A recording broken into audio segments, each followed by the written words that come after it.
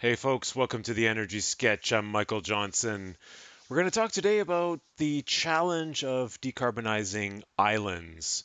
And here we're showing a Google Earth view of the eastern seaboard of Canada, showing Quebec. And it's been in the news lately, this island of Quebec, the Ile de la Madeleine. And it's a small island here off the coast near PEI. And it's currently powered by diesel fuel. Well, actually, not just diesel fuel, but marine bunker fuel burned in a thermal power plant in some reciprocating engines. But the sad thing, right, is that Quebec has abundant renewable hydropower, clean, green electricity. But this island is remote and it's disconnected from the grid, so they're forced to burn diesel fuel. And this is the same plight that many islands around the world and remote areas that are disconnected from the grid, the same challenge that's faced by all of these islands. So we can think for a moment about what the options are on the table for supporting decarbonization of remote areas and islands, such as this one.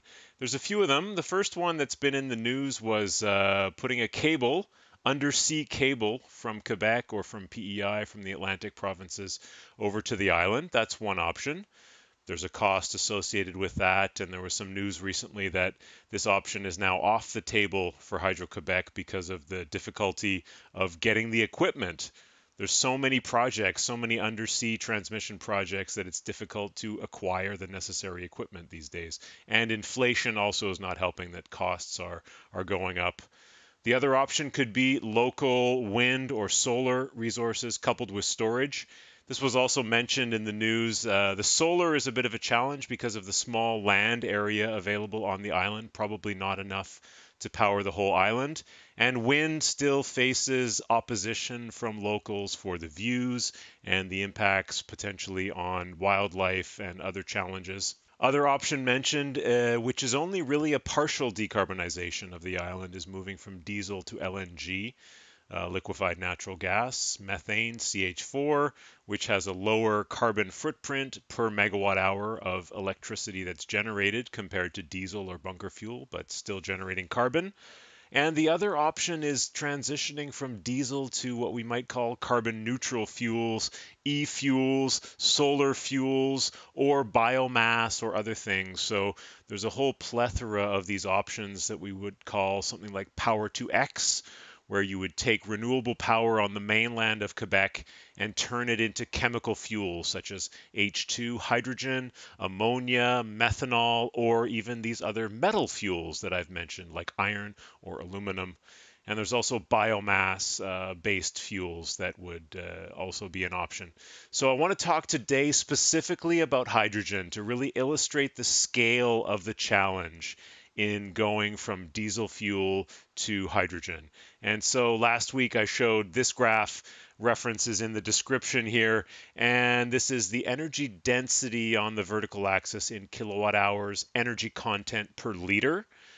And we're looking at that specifically today. Now, if you compare diesel to compressed hydrogen gas, the compressed hydrogen gas has actually 1/10 of the energy density per unit volume as diesel. And this has massive implications for the size and the cost of the storage infrastructure that's needed to decarbonize these types of remote areas.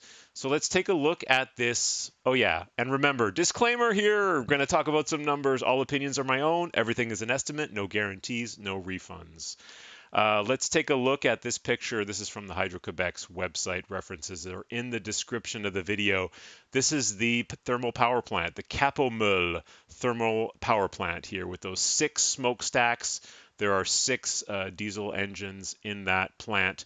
And those 2 giant blue tanks there are where they store the approximately 40 million liters of diesel fuel in those 2 tanks that are each about 30 meters in diameter and 30 meters high.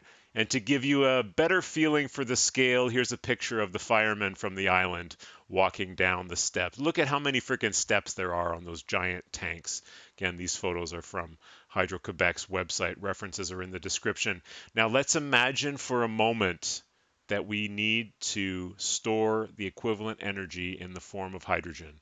So as I mentioned, we would need 10 times the volume of hydrogen. So that would be about this many tanks. And it's actually worse than that because hydrogen requires larger, walls of the tanks.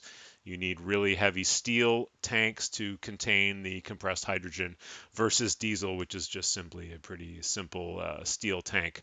So this gives you an idea of the scale of the challenge of storing large, relevant industrial quantities of energy in the form of hydrogen here specifically, times 10 in volume, and so times at least 10 and if not more in terms of cost also. And this is one of the big challenges. And in future episodes, I'll get into maybe what it would look like for other options like metal fuels like iron or aluminum.